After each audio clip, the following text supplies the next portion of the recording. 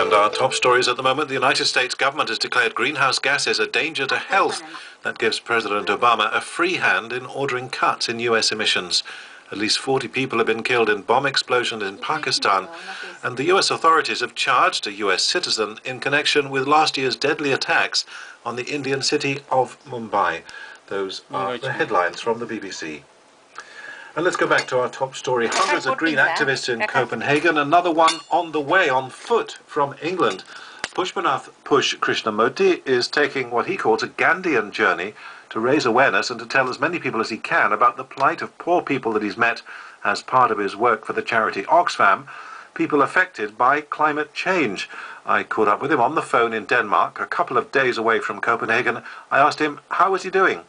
Very well, fighting fit today. A few days ago I had a bit of a problem. What sort of a problem? The top portion of my foot started to swell. I think the ligament was trying to protest because I pushed myself 40 kilometers one day. That's a lot, yes. And I guess it's been raining most of the way, hasn't it?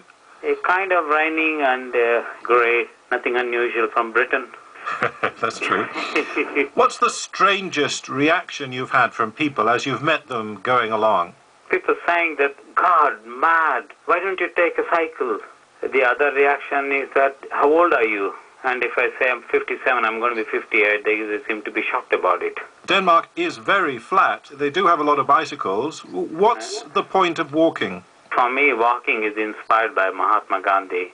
It is an individual action which you can do, and it's the easiest thing to do. It is also in a climate context. It also gives other messages for people.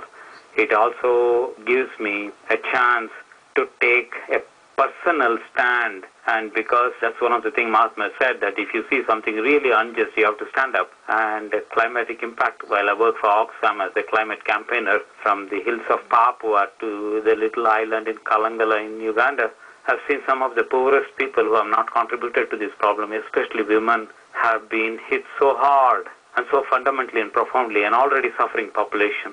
So I feel like I have to do something, so I decided to walk. And how do you let people know what your message is as you walk along, so that they don't just think, oh look, there's an interesting chap walking along, but they don't know why? So in Denmark what happened, I think the local television in the east got interested that day when I walked the longest walk. So they immediately did a story on me walking, and I was also singing madly that day, some Tamil poetry and so on. What were you singing, Push? Shall I sing it for you? Oh, please. உச்சி மீதி வானம் வந்து வீழ்கின்ற போதிலும் அச்சமில்லை அச்சமில்லை அச்சமில்லை என்பதே. Meaning, even if the big blue sky hits on you, you have to be fearless and fearless and fearless. I'll sing that from time to time when I'm feeling really not so confident and I'm feeling so unsure. When I'm walking all by myself. Today I met 30 students, and then we had this great conversation going. They were very strongly, some of them skeptical, others were cynical. And by the time I finished telling the story of my work with Oxfam, they got really inspired by that. And tomorrow some of the students want to walk with me. This has happened to me from time and again. That's Push Krishnamurti walking to Copenhagen to make a point about his commitment to climate change and especially the effect it has on poor people. Your emails, some of them are hopeful. This is Rajiv Batra from Mumbai.